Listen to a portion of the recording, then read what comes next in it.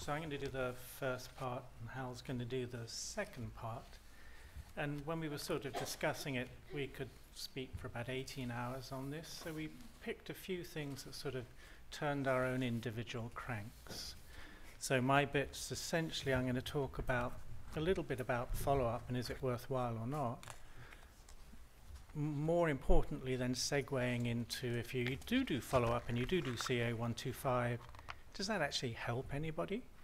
And then a completely unknown question that is coming for Helen to talk about in 5, 10 and 15 years is repeat surgery in the relapsed field.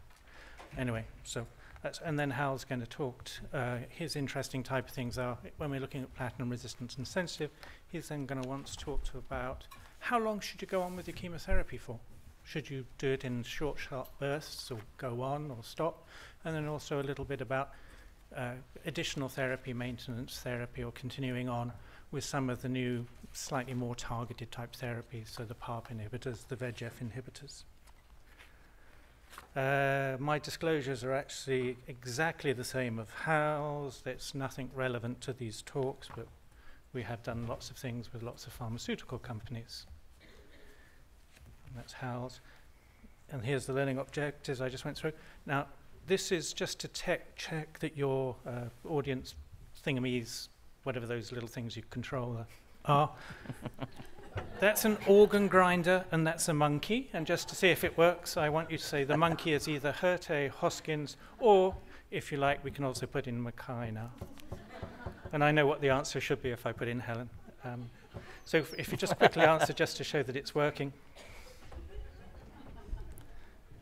Okay, no. Oh. Okay, once we get to 20, then that's going to be a... And my betting is that I'm the monkey, but we'll see. Okay, if we can just sort of see. Oh, hang on, I probably have to press something. Yeah, true. Yeah. Yeah. I love you all too. And I'm not allowed to be rude. I'm on my best behavior today, so I'm going to bite my lips. Okay, so just... A lot of what we talk about when your cancers come back is this sort of sensitive resistant divide, and it's semi-helpful. It just gives us an idea that you're more likely to benefit, you're less likely to benefit. It's not a God-given rule, because actually if it was, suddenly how do cancers know that 6 months matters? They don't have watches as far as I'm aware. They obviously have some circadian rhythms presumably. So this basically is, and all of these definitions were really based on clinical progression. So either you were doing imaging or you had sort of symptoms. It wasn't based on CA125, because as I'll show you later, CA125 goes up 3, 4, 5 months before you get clinical imaging sort of signs of things. So in a way, when we apply old information to today's situation, we're getting it wrong from the very start.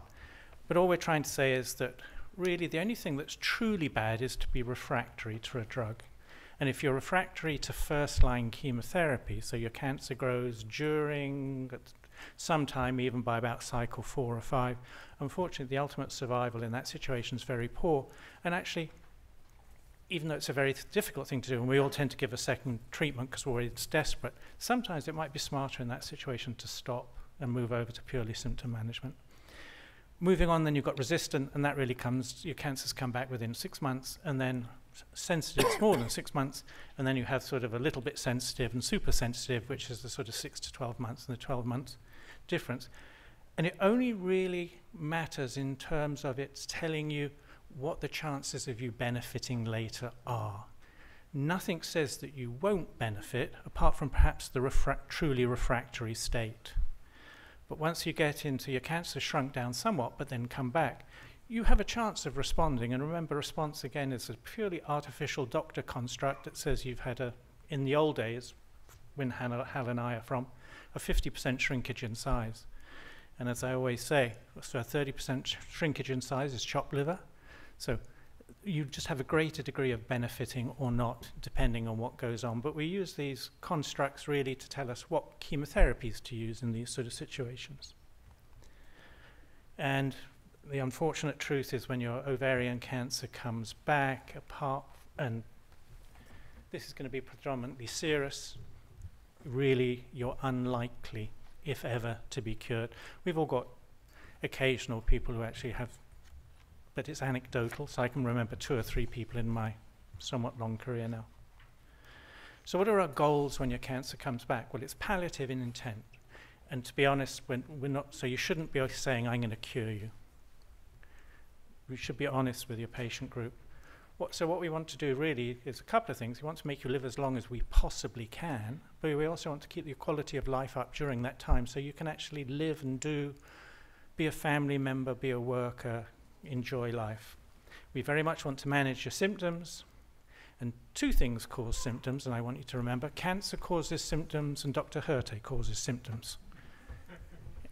The response to treatment is to delay the progression, essentially. And you, as it says on there, you must balance your benefits and improvements in symptoms versus the side effects. And that's really all important. So really, this is my idea. This is how my very simplistic brain thinks about type of things. So when I see somebody whose cancer's come back, first step is to straight away manage the symptoms while I'm taking 14 weeks to think about things, because I'm not a surgeon, so I can't make quick decisions. And then if I decide I want to treat you, I'm going to treat you now or later. And if I decide that I shouldn't treat you because the chance of my benefiting you is so small and the chance of my giving you side effects and toxicity is so high that I actually should move over to symptom management, quality of life, end-of-life care, that's the sort of second step, really, is to decide to treat or not to treat. And then when you decide to treat, you can either treat now or you can treat later. So again, my own personal philosophy is, if the person I'm looking after is asymptomatic and can cope with me doing nothing for a time apart from more intensive follow-up, it's far better not to do anything, but stressing that I am going to do something later. And then when you are going to do something, if your disease is in 1 or 2 places, then I'd actually look for localized treatment, which could be irradiation and it could be surgery. If it's widespread in many places, then I know we can't radiate it, and as I'll show you later on, all the surgical studies are going for people with relatively limited disease. So, quick audience question, I think. So, follow-up is useful, yes or no? You have to be dogmatic. One side or other, there's no perhapses, okay? And it's just trying to make a point. Okay, if we can see it, and then we'll see the answer. Okay, all right. So 70% think yes, 30% no. So when I was younger, I was in the red group. I was very dogmatic. I knew even more then than I know now. I've changed because the voice that's missing in a lot of this stuff is the patient voice. Oh, that shouldn't be there. Let's leave that one out. Okay, so what are the value to follow up? And before I get into CA125. So the patient voice is reassurance and peace of mind. And we were hearing that this morning, that the worst time in a person's life is when they finish their first-line chemotherapy and they're they got their head up a little bit and they're waiting for somebody to kick it in as their cancer comes back. So actually that doing nothing in that period is very, very, very, very difficult for patients up front. It's the right thing to do unless we come across a maintenance therapy that significantly prolongs your progression-free survival at low toxicity, in which case we can do things, and I think we are moving towards that now. The studies are ongoing. A patient coming to see me in the clinic, they get continuity, and as we heard this morning, they actually like to see the consultant, not necessarily the resident or the fellow so much. Patients really do like continuity. They do like having contact with the cancer center rather than their GPs. And in fact, the other, and I haven't put it on here, is they do like to have tests done. So a test could be a history and a physical, but they like to have something done. So more and more CA125 is part of the thing. Now, again, it's not necessarily the right thing to do, but for a lot of patients, actually, I can even sell it to myself now, that you do a CA125 because if it's normal, the person will go away and only get upset a week before they see me again. They get peace of mind, they can go away, their quality of psychological life is better. obviously manage the complications of treatment, both physical and, as we heard this morning, psychosocial. So they're not getting back to work, they're upset, their family's not doing so well. So again, we can actually maybe picking people for counseling, picking up people with side effects. Though most of the side effects I cause, I actually can't make better. They get better in their own time or they don't. And then the really important thing that comes up is, can we detect early recurrence? And does this actually matter? And that really means that I'm going to do something quickly. So do you live longer as a result of my detecting your recurrence early? Absolutely not. Do I maintain your quality of life longer by detecting your early recurrence when you're asymptomatic and treating you? Absolutely not. Would it allow for a successful attempt at surgical removal? Yeah, maybe. That's where the studies are going. But then is this a biologically different disease from the people we'll be looking at later? And it's a window of opportunity to try experimental approaches. So you could actually use CA125 as a marker for experimental treatments. And if it starts to come down, then maybe you've got something interesting to take into bigger studies. So here's the first scenario. 64-year-old, grade 3 serous, BRCA wild type, CA125 is 380 preoperative. We know the CA125 is a useful marker. Nicely debulked, 6 cycles of any flavor of carbotaxol you wanted to give. 2 years later, they're asymptomatic, but their CA125 has gone up to 80. So the question is, now what? So this is the question for you. And now you can have some wiggle room, but yes, no, or perhaps. I preferably don't use perhaps, because that's, but one of the two. Okay, so let's see. Okay, I can sit down now. Hal, it's your turn. So most people actually don't think you should treat asymptomatic CA125 relapse, and absolutely. So a little bit of background information about CA125 for you. CA125 is a cancer tumor marker, but other things other than cancer make it go up, and everybody has some in their bloodstream anyway. That's why we have a normal range. And so when you're following CA125, if that's what you're doing in your follow-up, yes, it could be your ovarian cancer that's come back. Yes, it could be another cancer, but that's getting vanishingly rare, and I'm not of the school who rebiopsies everything when it comes back. If it walks like a duck, quacks like a duck, and looks like a duck, it probably is a duck. But inflammation, well, surgery they won't have had, but inflammation, so pleural, peritoneal, pericardial, some form of pelvic inflammatory disease or whatever, congestive cardiac failure, and some degree of liver failure. So just remember, there are other causes of the CA125 going up. And why is that relevant? So this is various studies, mainly from Gordon Ruston out of North London, and he's looked at CA125 in patients in follow-up. And he's looked at what it means, and he came down to a variety of type of things. So if your CA125 normalizes with your primary treatment, then if it goes up to 2 times the upper limit of normal, so it might be 25, 26, 35, put times 2, what's the chance that that really means you've got cancer present? Well, the false positive rate for all of these things, and 2 times the nadir, which is where it has never gone down, say it's 40, and it's now gone up to 80, or 70, and it's gone up to 140. The false positive rate, so the chance that it's actually not truly cancer, is 1 in 100. So really, by that time, yes, it is going to be cancer. Could possibly not, but not often. False negative, so if you see somebody and their CA125 hasn't gone up, and they've got sort of symptoms, or you do a scan, the lower figure is the one to look at, because these are all retrospective studies where the data wasn't collected well.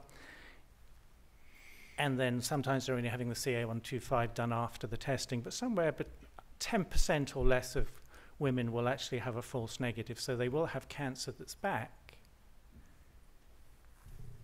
The marker will be normal. Now, this is obviously not going to be the asymptomatic person because we're then not looking, but this is the symptomatic person with a normal marker. It could be cancer. Just because the marker's normal doesn't mean they haven't, so you actually have to, well, do a history and physical is always useful, I suppose, but do a scan as well.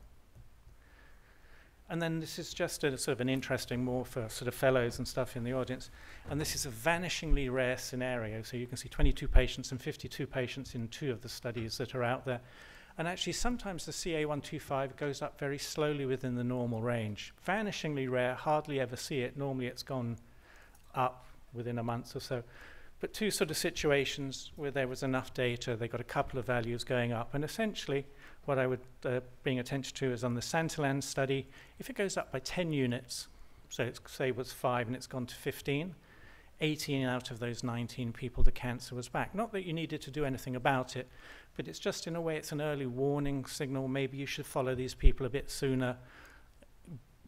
Patients are all, my patients are all tracking their CA125. They can go onto the record sort of sites, and they're interested. They always ask me, it's gone up by 1 point or 2 points. Does this mean my cancer's back? So the answer is no. But when it's gone up by that, then you say, probably I'm going to follow you a bit more often.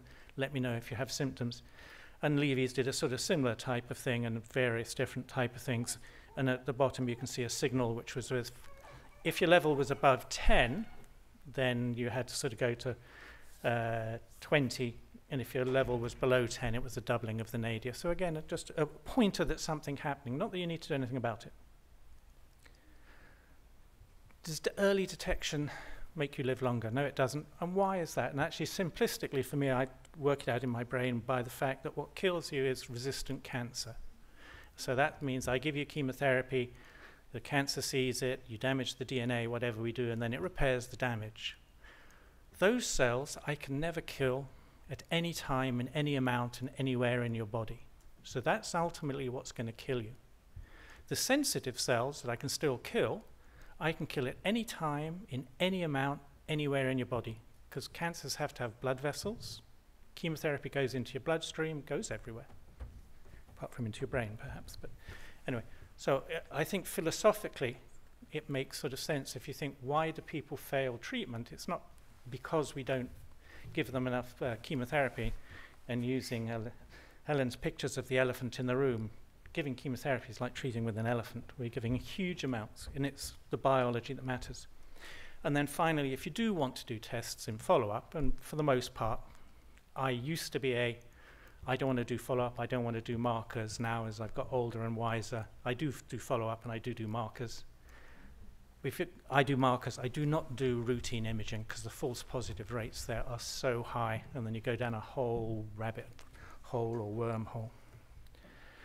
So, is there any evidence that truly says that early treatment's better than later treatment? Well, there's the Rustin study, essentially out of Europe, and this was basically women had had their primary treatment, their CA125 had been a marker and was now normal. And they got randomized up front, and the randomization was that your CA125 will be checked. When it goes up and meets the Rustin limits, half of the patients, the doctor will be told, and as a result, they'll panic and give you chemotherapy. In the other half, you won't be told. The doctor won't be told, so you'll just continue on with observation, and then you'll get chemotherapy later on. So really, it was a test of earlier and later chemotherapy. But everybody got chemotherapy. Oops, sorry, let me just go back. I don't know how I go back. And as you can see, the survivals, when you look at the median 2 years or 4 years, absolutely not a hair's difference between them. Interesting, if you look at the quality of life, so falling quality of life is regarded as bad. So when I gave you early chemotherapy, the people in England gave you early chemotherapy, your quality of life fell sooner. So chemotherapy adversely impacted your quality of life in these people who are essentially asymptomatic. And if you look at the other way around, who had maintained quality of life, which is what matters to patients, it was those who weren't being given chemotherapy before they needed it. Here's the survival curves, and they look fairly overlapping to me.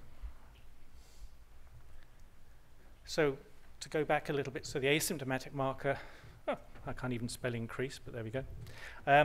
So what would I do?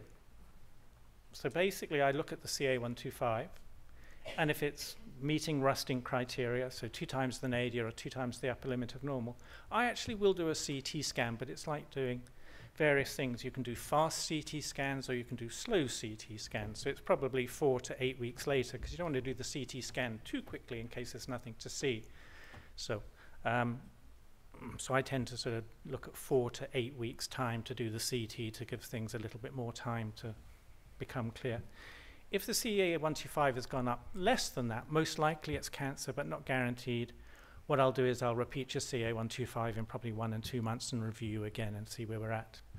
And then I do the scan, and then we get back into that paradigm we saw before of localized leads to localized treatment, widespread leads to widespread treatment when you need it. So here's a quick scenario. So she's now symptomatic. A year later, she's symptomatic. So now what? And so your final question, would you do debulking surgery? So she's now about 3 years out, otherwise pretty well. So you've got yes, no, or perhaps. So this is repeat attempt at removing all of the cancer.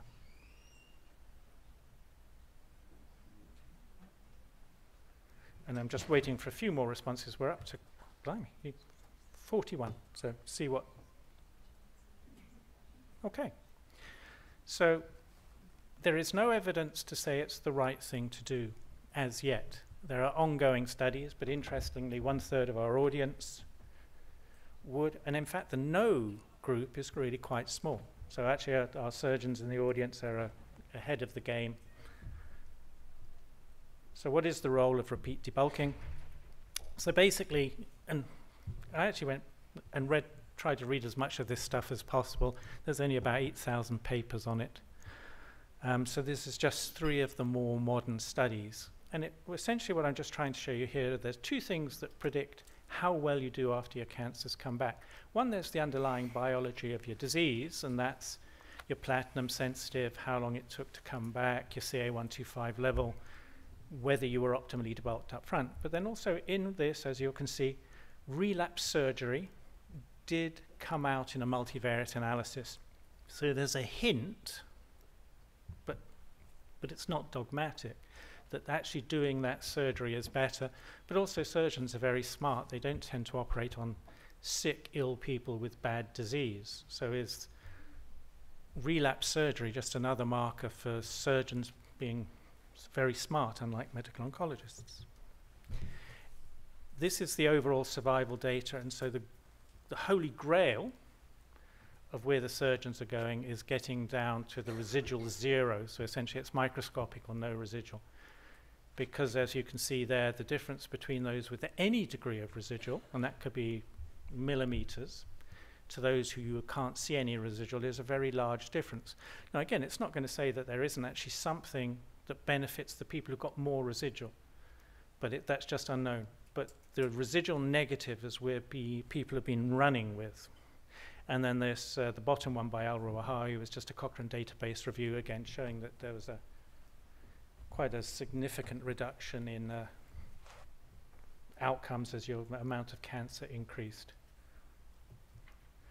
So the most interesting studies in then all of this, looking at the surgery thing of the desktop series from Germany and Austria. So desktop 1 was just a retrospective looking at those patients who they decided they could operate on. And then they found out, because residual negative is what they wanted to get to, and could they identify who they could get those to residual negative? And 3 things came up. You could run marathons. You had a residual negative at your first operation. So the biology of the disease allowed you to be made residual negative up front.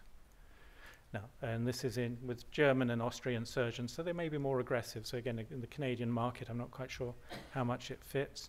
Or that you're stage 1 or 2. So again, there's some sort of biological things in here, and minimal ascites. And then in their original desktop 1 series, 79% of them could be optimally debulked to R0. Then they did desktop 2, which was where they applied this going forward and to see if they could replicate that in a non-randomized way. And as you can see, 76% of the time in first recurrence, this did predict that ability to get down to residual negative. And actually in a later recurrence, it did this very similar. So we can pick out those who we can get to residual 0, and relatively accurately. Now, the contra to this is you shouldn't be really, what they're saying from all of this is that you shouldn't really, at the moment, be operating on all the other patients. Though again, There may be some degree of benefit, but that's not where they've gone. So there are now 3 ongoing phase 3 studies which are looking at the question of surgery and chemotherapy versus just chemotherapy on its own in the recurrent disease. Now, it's all in the platinum-sensitive people, so your cancer's taken 6 months or longer to come back. They all have a good performance status, essentially. And in every case, the surgeon thinks they're resectable. So again, there's some degree of surgical bias that's being put in here, but they think you're resectable. And so their desktop 3 in their GOG 213, which is a slightly more inclusive sort of group, and I'm not really quite sure what a CR up front was, and then the soccer study out of Holland. But looking at same group of patients, these studies are ongoing. There aren't any results as yet, but they will be coming sort of relatively soon. And then it will be interesting, and then we'll be able to answer the question, is repeat operation in this selected group of patients worthwhile? And I think that's now Hal's turn.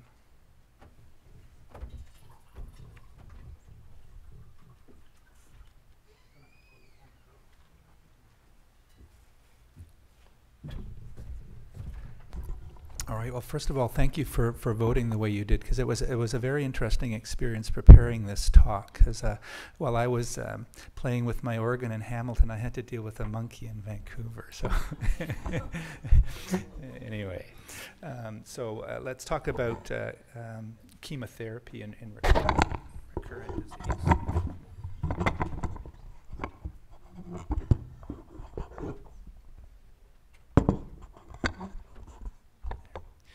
So you've already heard Paul define, what we described as platinum sensitivity. So the question then is, what is the optimal chemotherapy in that situation? When should it start, and for how long should we give it? So the things that we have to consider is, how long has the interval from previous therapy been? What kind of residual toxicities do the patients have from their previous therapy?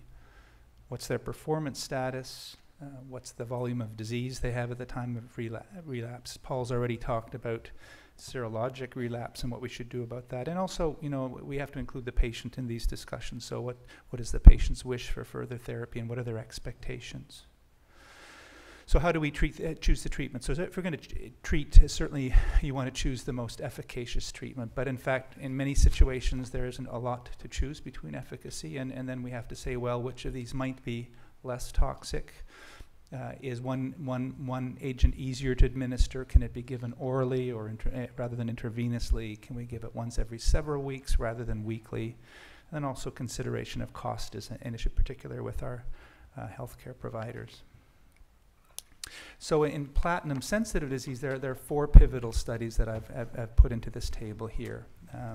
So the ICON-4 study looked at the doublet of carboplatin and paclitaxel versus carboplatin in first recurrence, and it showed both an improvement in progression-free survival as well as overall survival. But as you can imagine, the combination, the addition of the paclitaxel, did result in more toxicity.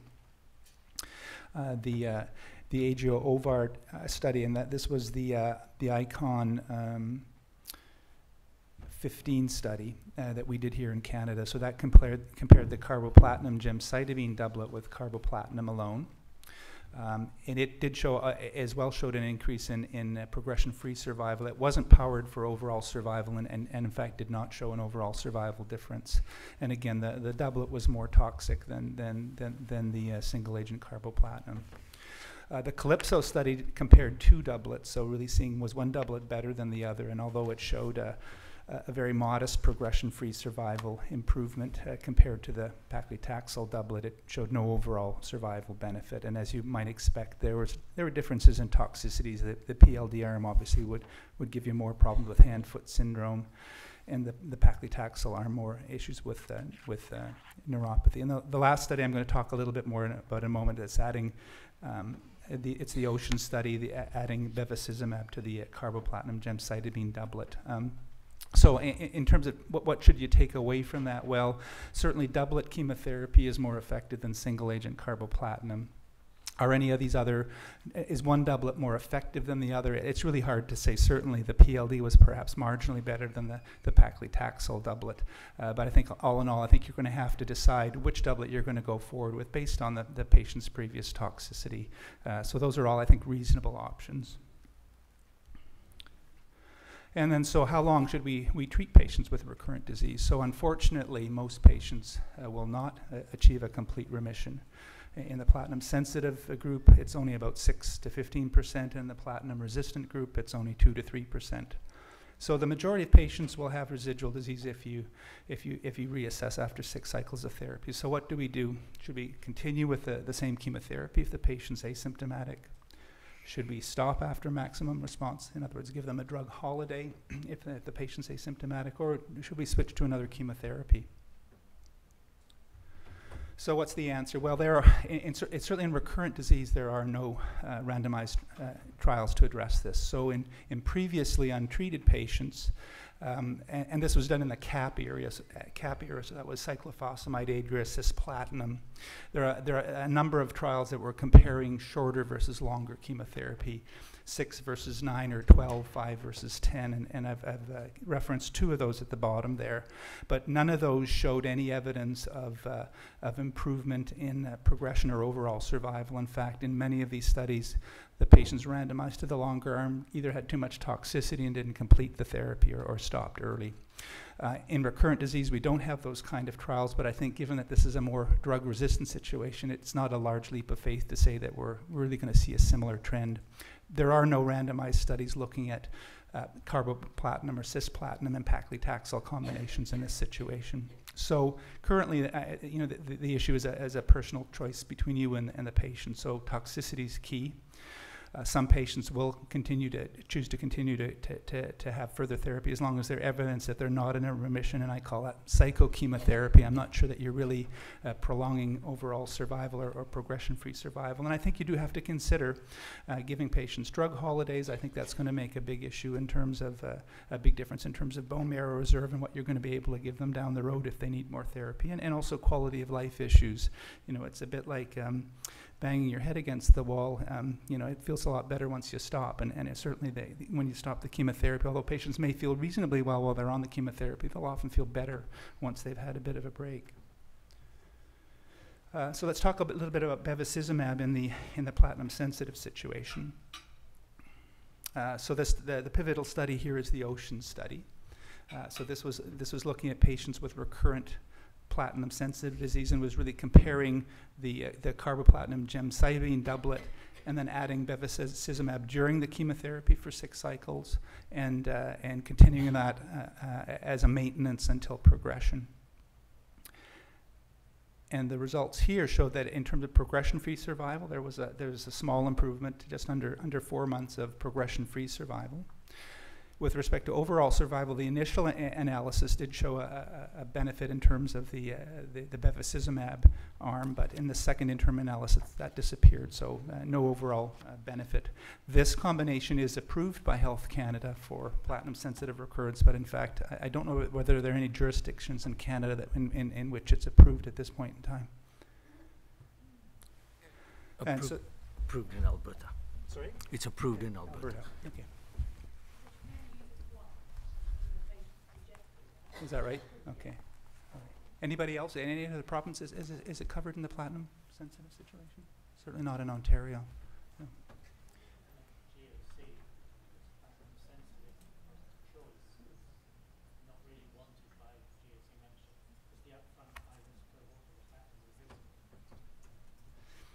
All right, so the PARP inhibitors, so those clearly are going to play a role in the platinum resistance situation. So there are 3 drugs that we should talk about, and three trials that have given pivotal results. So there's the NOVA study looking at niraparib. So this was a maintenance study looking at patients who've had at least 2 prior platinum-based chemotherapies, and their previous chemotherapy, they had to have at least a 6-month interval before they progressed before their chemotherapy that they were getting the maintenance niraparib for. And so they actually divided the patients into 3 groups: those that were BRCA positive, Those that didn't have a BRCA mutations but had evidence of, based on an assay, the My Choice HRD assay, that they had a homologous recombinant deficiency, and then a group of patients who had neither of those. And so this was given as a maintenance as soon as they'd finished their most recent chemotherapy, and were continued on until progression. And as you can see, the group that benefited the most were the patients who had a germline BRCA mutation. They had a hazard ratio of 0.27.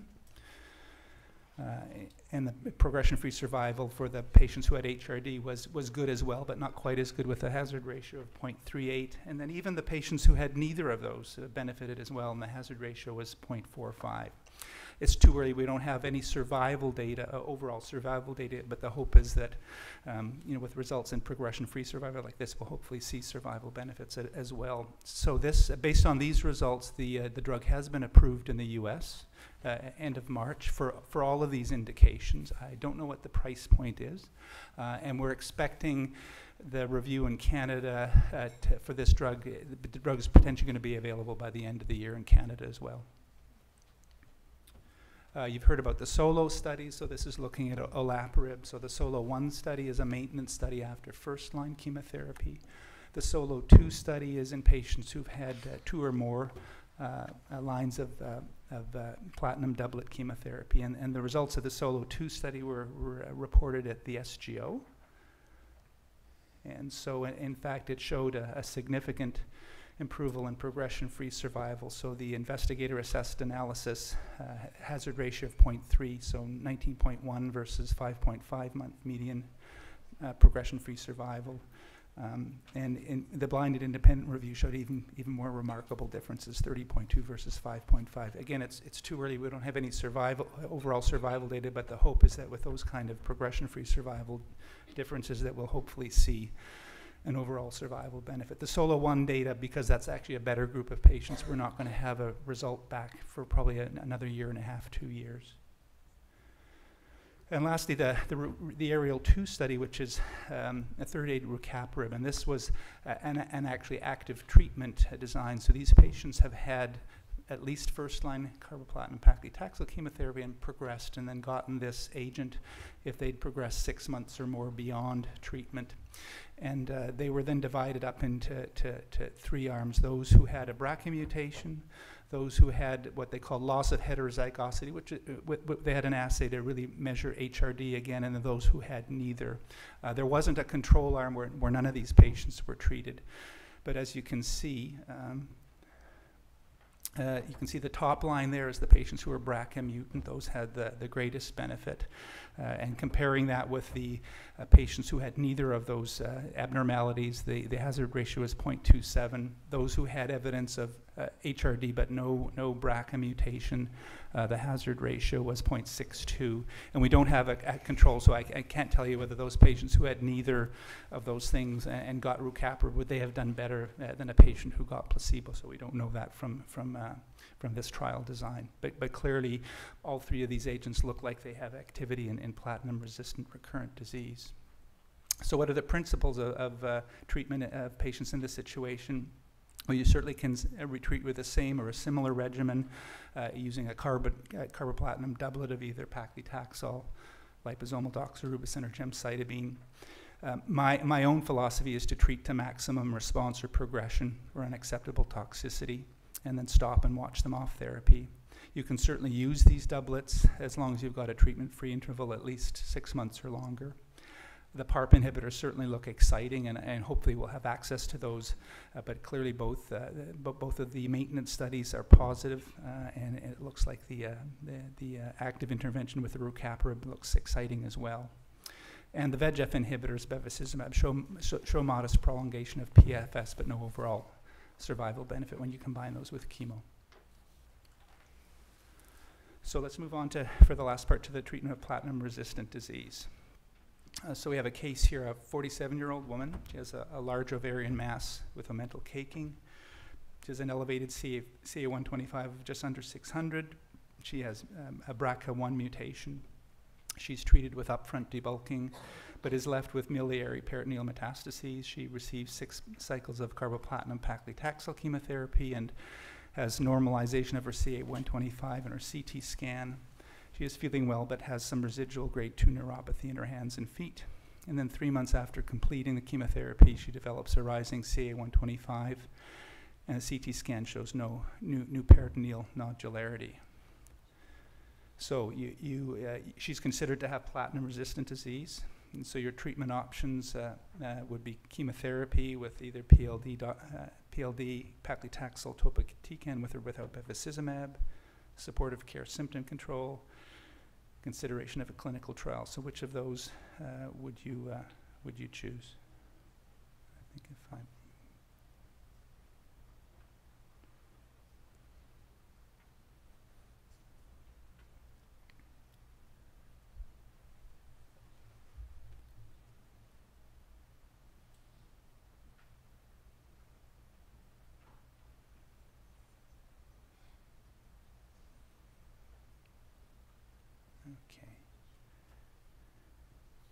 Yeah, so there aren't really any incorrect responses. Certainly any of those are reasonable choices. And most patients wouldn't consider supportive care, but there certainly are the patients who've said, look, I've had enough chemotherapy, I really just want my symptoms controlled. So I agree with those responses. So with respect to treatment of recurrent ovarian cancer with chemo, we really are left with a number of single agent treatment options. And you can see the list of the drugs that are commonly used. And in single arm study, they've had response rates of anywhere from 5 to 20%. And I used to think that, in fact, they're really all fairly similar in terms of their likelihood of benefit. But in fact, and none of these really have been studied in situations where multiple agents are compared in a clinical trial. But in fact, there is a study that'll review with you briefly that does give us some clues about which agent might be the best. And again, I think how do you choose the treatment? Again, it's going to be efficacy, toxicity, ease of administration, and cost. So in fact, the study that gives us a clue about how these compare is the Aurelia study. And the question here was really, was bevacizumab added to these beneficial? But in fact, the control arm, there were 3 different options that could be chosen: weekly paclitaxel, topotecan, or liposomal doxorubicin. Although this wasn't randomized, each of those cohorts needed to be filled. So although there are caveats in terms of it not being randomized, I think it does give us clues in terms of how these agents actually compare. And so in the original publication, they lumped all of those arms together, but in a letter in the JCO by Poveda, he actually broke down responses according to the different arms, and I think that's very informative. So let me just show you. So they're the 3 arms: the paclitaxel, PLD, and topotecan. And so if you look at progression-free survival, paclitaxel came out a little better than the PLD and topotecan, so 3.9, 3.5, and 2.1 median survival in months. But in terms of overall response rates, paclitaxel certainly came out way on top, almost 30% response rate. PLD a distant second, and topotecan really dragging across the bottom. And so what was the effect of adding bevacizumab to this? Well, it made bad chemotherapy better, essentially. So the paclitaxel, again, was the best arm, 50% response rates. The PLT and topotecan were about 20% response rate. So using these data, my preference is generally to use the weekly paclitaxel in a situation. If the patient doesn't have a lot of residual neuropathy, I think it's clearly the best drug in this situation. So how can we improve outcomes in a situation? Well, there's no evidence that giving combinations of cytotoxic agent is superior to using single agents. We don't have any randomized studies that show that the in vitro sensitivity assays can predict those patients who will improve or have benefit from getting one agent over the other, so it is quite empirical. The targeted agents, bevacizumab, you've seen improve overall progression-free survival, but not overall survival. The PARP inhibitors, we don't know how well they work in this situation. There's obviously interest if they're working in platinum-sensitive disease. Will we see benefit in this group of patients? But we don't have any data there yet. I'm not going to spend a great deal of time talking about hormonal therapy. There actually is a randomized study that was just published by the Nordic group looking at patients with platinum resistant recurrence, comparing weekly paclitaxel or PLD with tamoxifen, the usual 40 milligrams a day dose, and chemotherapy was better than tamoxifen. 12 versus 8 weeks of progression-free survival, but obviously the chemotherapy was more toxic. And we don't have a control arm, so we don't really know was the tamoxifen any better than control. So we've already, I think we've done this question here. I'm just going to skip over that. So recommendations for recurrent disease. So we do have numerous options available. I think we have to consider patients' patient characteristics, their patient preference. As Paul's already said, toxicity is a major issue. We really have to make sure that we're not giving them cumulative toxicity. Palliation can be achieved, however, long-term survival is really not one of the things that we've achieved yet. And I think wherever possible, we need to have patients enter clinical trials. So I'm going to stop there and answer any questions you have. Thank you very much for your attention. Thank you. Paul, do you want to come up as well, in case they want to ask you questions as well? The one question I do have is, let's say you have a patient who is platinum resistant on carboplatin. Would you consider cisplatin, and what are your thoughts?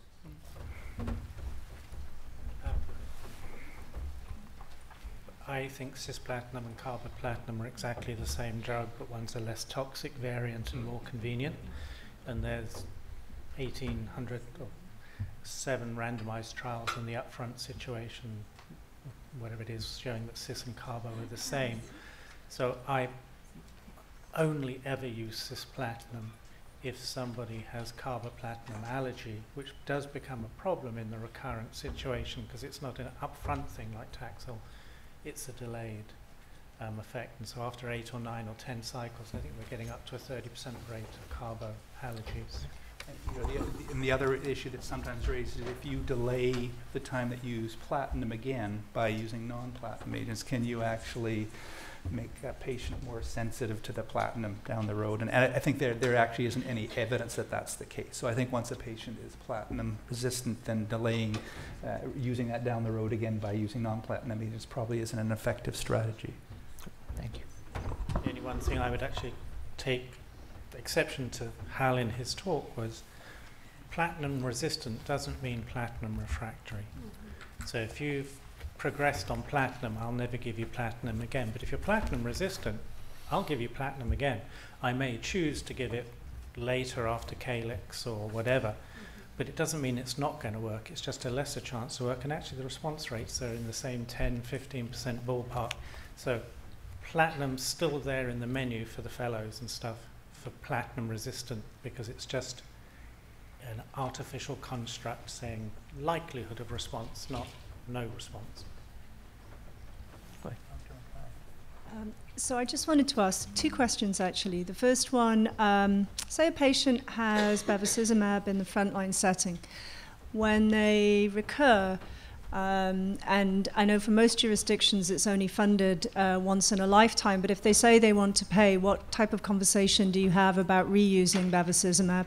And just the second one is, aside from trials which should be offered at every stage of the patient journey, how many lines of chemotherapy? Yeah, so in terms of the BEV question, I don't have any data to support using it again if they've recurred. I don't think we have any evidence to tell us that it is effective, but I don't.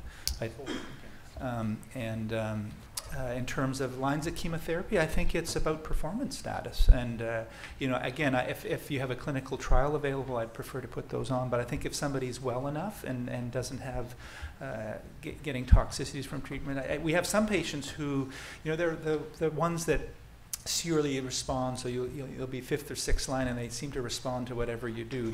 The ones who don't respond, unfortunately, they don't get the opportunity to have that many lines of therapy. So you know, there is the odd patient who, you know, you go out to 6th, 7th, and 8th line. They're not many, but it is sometimes worthwhile to do that. So the average in the BCCA, so the BC system, is 5 to 6 lines of therapy. Now, you're seeing people like me, and I'm very aggressive at keep on giving chemo, but we're selecting out. So, and yes, there are the BRCA positive people, or the DNA repair people who keep on responding. Yeah, and if the patient has the will, I think, and they think it's worthwhile and the chance of benefiting, then actually I will give chemotherapy for long periods of time, but obviously with diminishing benefit, increasing toxicity as time goes on. So you actually have to have conversation of, is this worthwhile for you? Going into the side effects, potential benefits, does this fit with your needs? And patients actually quite often after get about 5, 6 sets of treatment will say, no more, I'm done. Right. Thank you for that awesome talk. I would like to have your opinion regarding chemotherapy following complete secondary cytoreductive surgery. Well, given that I can't say that complete secondary cytoreductive surgery is the right thing to do, but I hope it's going to actually show that it is, because actually unless the surgeons are aware of any randomized data in the upfront situation, it would help me extrapolate to the upfront. I would say yes, because a surgeon can only remove what they can see. So I think after complete debulking, you will need chemo. Will you need chemotherapy straight away? Because the surgeon's done what I can achieve with chemotherapy over 4 months, and you've done it in a 3-hour operation with a 6-week turnaround. I'd be quite happy, given I can't cure that person, that you've made them better, to wait and then give them chemotherapy when they truly needed it. So do I feel a need that I have to give chemotherapy straight away? No. Chemotherapy sometime? Yes. So I agree. Certainly in the platinum-sensitive situation, in a platinum-resistant situation, I'm not sure I'd be too keen to do more chemo, but in the platinum-sensitive situation, certainly. So I have a question. So with the PARP inhibitors, I mean, we're waiting for the overall survival data, and I'm hopeful, like you both are, that we have wonderful results and we know the answer. But it is not unreasonable to think that we're just going to have a progression-free survival advantage and no overall survival advantage again.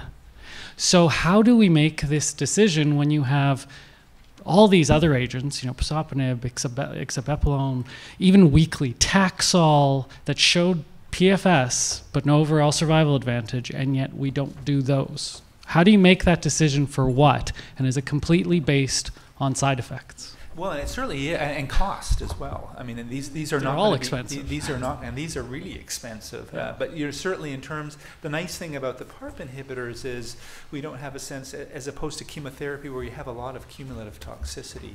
It's less going to be less of an issue. Although we are still waiting to learn about the long-term issues of being on a PARP inhibitor and second malignancies. Right. But that doesn't look like that's playing out. So I think if you can keep somebody well for number of months and years with an oral agent, I think that's... So then if somebody doesn't have toxicity to Taxol and it's relatively cheap, have you used maintenance Taxol for the progression-free survival advantage? I have done the same, though, with carboplatinum. If it's non-toxic and they're not getting reactions, then I'll make it up to 6 or 8 weeks of every treatment.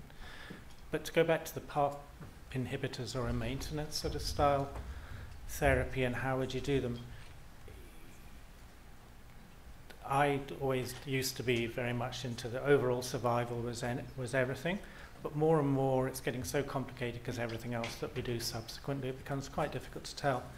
But actually when you look at what patients want, and certainly in the upfront sort of situation of the first line, the rationale for using maintenance is it's the most expensive way to use an expensive drug. So from a system point of view, it makes absolutely no sense. But from a patient point of view, you're likely to be at your best, most functioning, most able to do either after first-line therapy or after platinum-sensitive recurrence. So certainly my experience with P-CODA is that overall survival really is the golden endpoint, but in more and more cancer types, if you can show significantly long benefit in progression-free survival, so 16 months is a long time to have to go to your children's graduations, weddings, blah, blah, blah. So I think actually it is worthwhile. The trouble is that the costs, it's just unaffordable. If everything costs the same as tamoxifen, we wouldn't even be having the conversation. Last question. Thank you. I'd just like to say, Alon, to your comment, it seems that the data with olaparib seems to show secondary analysis over long term that there will be an overall survival benefit. So we can be optimistic about it. So these two great gentlemen here want to reconcile. Did you say weird? Weird. What did he say? I said Good. great. I said great. Want to reconcile, Paul, your statement. You said that for patients asymptomatic in the platinum-sensitive group, you prefer not to treat. Come back when your disease is coming out your abdomen. Sorry, did you say that? Did you say that? I don't know. Anyway, let's get to the question. Let's get to the question. But how do you reconcile that point in a moment? How do you reconcile? If you'd like to get to the point. Reconcile that with the idea that people get 5 and 6 lines of therapy, as you quite rightly said. So if part of your algorithm for decision to treat is, well, if you're well and asymptomatic and prefer not to treat, where do the 5 lines fit in? And if you wait till patients are symptomatic or radiologically have more gross disease, we know from a lot of different reviews that their actual chance of response actually gets less in terms of higher resistant clones and so on. And Elizabeth Eisenhower, when she did her review of all the responses to phase 2 trials, the biggest things that people who didn't respond, those that had disseminated disease, large volume disease, greater than 5 centimeters, et cetera, et cetera. So just reconcile for me the option not to do anything while we're treating with 5 lines and while we... I think it's watching closely. So I think, you know, and there are some patients who that rising marker drives them crazy. Are there patients who you say, well, you know, stop bothering, we'll start so of 10 patients you see, Hal, in this category, how many would you not treat? I would say for virtually none of them. You know, but I would. They're having rising, so I tell them that there is disease that's going to come back, and I think. But their CT is positive. The CT is positive. Then I would. The CT is positive, but low volume disease. Yeah, they got a increasing lymph node, but they're asymptomatic. Yeah, I wouldn't. But certainly the issue, and the issue. I usually like to ideally start you the day before your symptoms start, and that can be hard to predict. But you can get a sense of, you know, how quickly the marker's rising to say, you know, is this likely going to be several months or is it going to be a few weeks? And you know, the ones who it's shorter, I think you really need to start earlier rather than later. Sorry, Praful, one last question. No. I think actually we do need to have this break. Maybe you can talk to Paul and Hal. And before we do anything else. Just answer Michael's, just quickly. Okay, you have 30 seconds. We don't wait till the cancer's coming out of their abdomen. That's the trick, is that you wait until they're marginally symptomatic, and that's the reason for doing the CT scan. If you've got little bits of stranding and stuff, I know you've got cancer. I'm not going to treat that. But if I think within 2 months you're going to be in bowel obstruction, I'd give you chemotherapy straight away. Okay. And to answer your other question, everything is biology. It's not size things. So big cancers that are widespread are bad boys. Little cancers that aren't widespread are slightly better. Thank you.